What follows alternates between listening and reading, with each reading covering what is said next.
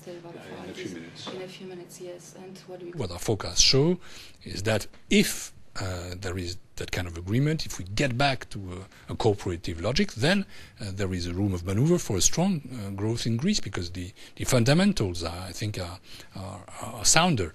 But again, the prerequisite, what we need, first of all, is that agreement on reforms, and we must absolutely get it soon. The spirit of the discussion is good now. We are starting to discuss precisely on reforms, but we are not yet there.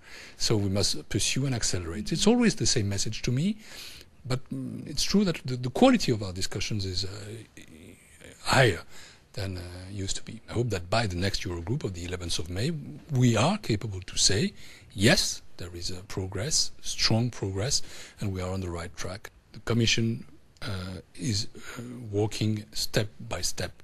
We don't want to discuss about debt before concluding on reforms.